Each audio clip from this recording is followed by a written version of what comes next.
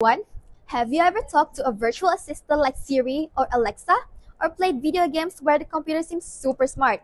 These are the example of artificial intelligence or AI. Today, I'm going to tell you about how AI is changing our world and how it will shape the future of mankind.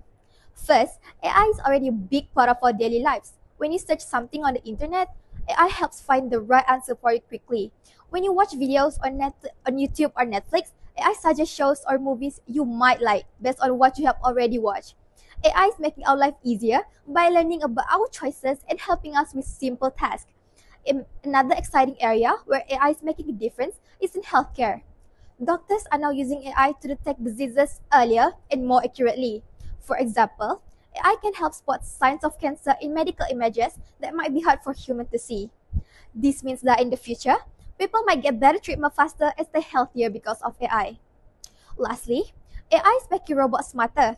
Imagine a robot that can help clean your house, or even one that can explore dangerous places like outer space or deep oceans.